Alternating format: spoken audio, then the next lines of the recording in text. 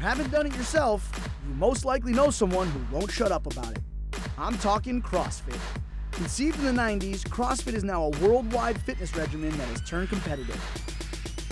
So for a closer look at all the hype and how I stack up, I'm at CrossFit Training Yard in my home state of California to take on one of the baddest athletes in the game, Becca Voigt. So tell me a little bit about your accolades and what you've accomplished in the CrossFit world. So CrossFit Games has been around since 2007. CrossFit Games are like the Olympics. Okay. So every year there's a bunch of different stages that we have to go through, and one male, one female will be crowned the fittest on earth. I have been to the games 11 times. Wow, 11 times. Is that some sort of a record?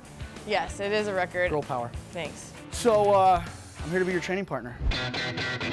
We're just gonna stretch out the hips. You're trying to get a little bit deeper, you'll feel that. Not feel that in the old groin region. So this is gonna be our workout today. Okay. All right?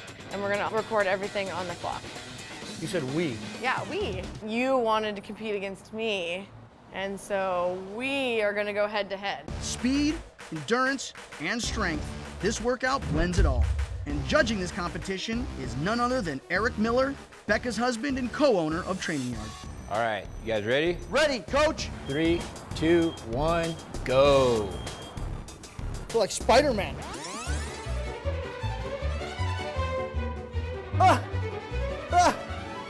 I'm done. We're not done. We have to handstand walk. Good Lord. How do you move that fast? Ready? No. Wait for me. Becca, slow down. CrossFit is all about personal progression. Your fitness level is judged on your previous results. With over 13,000 gyms across 120 countries, there has to be a method to this madness. Chicken fight. Ah! Good job. All right, we got tire flips. You did good. You're doing good. You're keeping up. All right, ready? Like handstands, Breathe!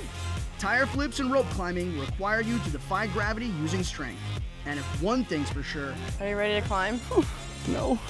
Becca's a machine.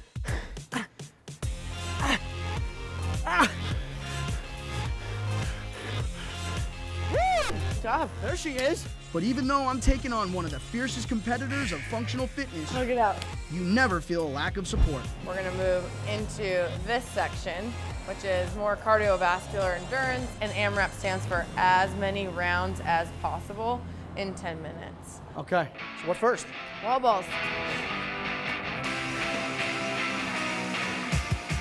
And essentially for CrossFit, not only is it important to be functionally sound, but you also need to be cardiovascular sound as well, correct? Yep, working on your endurance and your stamina is extremely important. We still have 7 minutes. Is there a hospital around here?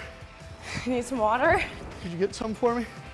And maybe a pillow and a priest? All right, well, typically that workout, we would do as many rounds as possible in 10 minutes. Yeah, Johnny got through about 2 minutes, 40 seconds or so into that 10 minutes of work we were doing.